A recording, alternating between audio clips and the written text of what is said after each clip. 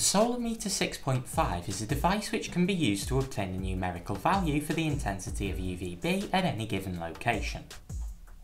This value is given in units of the UV index. In common practice, a UV index of 0 to 2 is associated with minimal sunlight or shade, of 3 to 4 with low sunlight, 5 to 6 with moderate sunlight, 7 to 9 with high sunlight, and anything above this with very intense sunlight indeed. Clearly this is a useful metric to obtain, as with a knowledge with the UV index in hand, we can make a quantitative attempt at replicating the UVB intensities that any given species of herb would choose to expose itself to in the wild. This is important because of the significant metabolic interactions UVB is known to have with herbs, namely causing the synthesis of vitamin D3. The Solarmeter 6.5 has three principal parts: the button, the screen, and the sensor. To activate the sensor, press and hold the button. An instantaneous reading of the UV index will appear on screen. Your Solarmeter may come with a protective jacket, in which case it's important that this jacket be removed when taking readings, or at least the top flipped over, as it will block UV from the sensor, and therefore you will always get a reading of 0 with the top velcroed down. Note that the Solarmeter 6.5 comes in several flavours. The orange and yellow version like I've got, one with a Chinese water dragon on the front, one sold by Zoomed with their logo on it, and one with a blue label. These are all just the same device dressed up differently. When measuring the UV index inside a vivarium, hold the Solarmeter 6.5 from the end opposite the sensor to prevent your hand blocking any UVB reaching the sensor.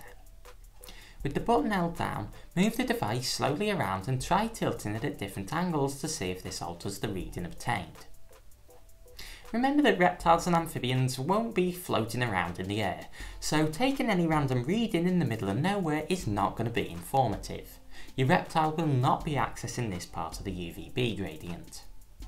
Instead, try your best to position the device such that the sensor is in a position your herb could reach. Often this is difficult because the height of the device means that the sensor is held significantly above where your herb would be positioned. Because the UV index drops off as you move away from a lamp, this means that the figure obtained in such a setting will necessarily be higher than your herb would experience.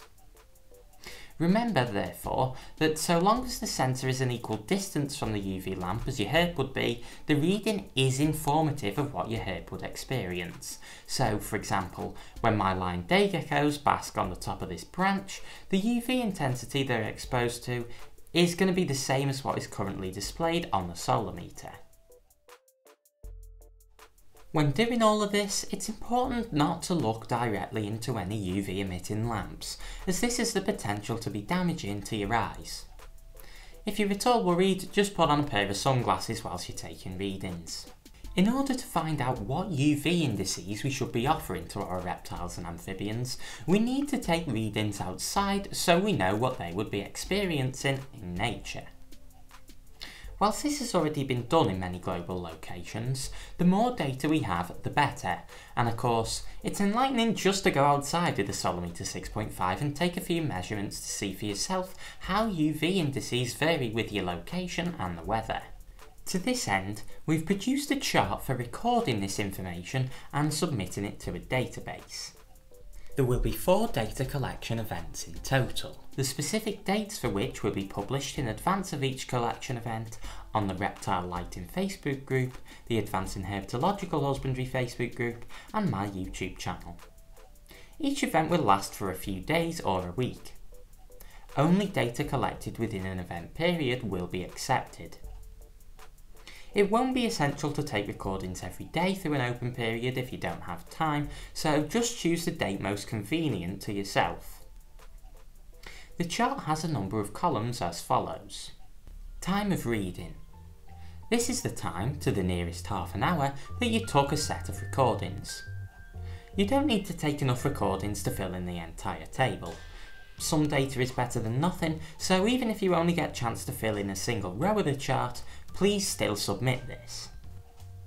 UVI max in the open.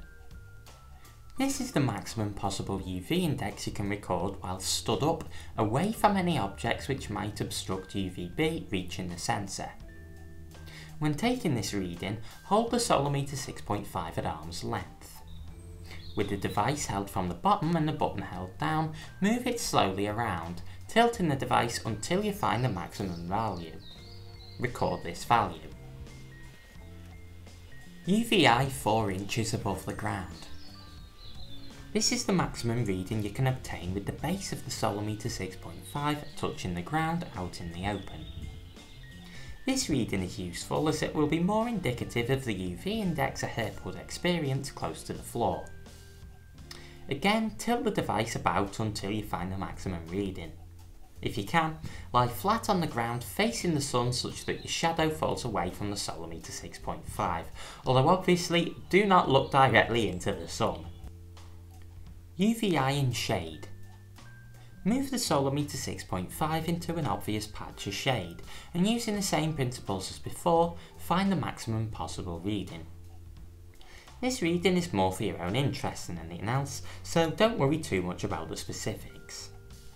If it's cloudy, it might be difficult to decipher where the shade is, but just try your best. Surface temp in the open. This is the reading taken using an infrared temperature gun pointed at some object which has been left out in the open.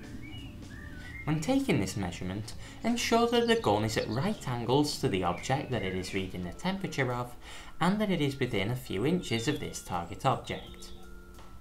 You can choose any object for taking this reading, although ideally choose a natural object like a piece of bark or a stone, and if possible, let us know what this object was when submitting your data. Surface temp in the shade. For this, take a surface temperature reading of an object which has been left in the shade using the same techniques as for finding the surface temperature in the open. Weather. The final column is to provide an indication of what the weather was doing when you took a recording. Write S to indicate full sunlight, H to indicate a light haze or thin cloud, or C to indicate full cloud cover. We don't expect you to take recordings in really nasty weather, so don't worry about recording any other weather than this.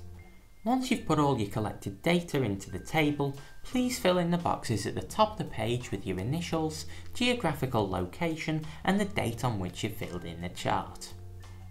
Email the document to us at worldUVdatabase@uvguide.co.uk so that we can process the data. Please note that this email address is explicitly for the submission of data, so if you email any questions, queries, or other propositions to this address, they will be ignored. If you wish to collect data on multiple dates in the collection period, please send us the recordings for each date in separate documents. We hope that this will prove to be a fun exercise and that the data obtained may be useful to us all in years to come. If you want to take recordings outside of a data collection event, then feel free to do so, but please remember that we will not accept this data if you submit it to us, as sorting through that amount of data all year long would be a full-time job. Once we've sorted through the data from each of the 4 collection events, I'll make a follow-up video discussing the results. Today I've talked about how to use a Solarmeter 6.5 and I've introduced you to our UV Index data collection project. However, I've not spoken much about why or how you should be offering UVB to your herps and what UV indices you should be aiming for. These things I've spoken about in other videos and will leave you to go and watch them because for today I've been JTB Reptiles teaching you how to follow nature's example and I'm going to see all of you in the next video. Bye guys!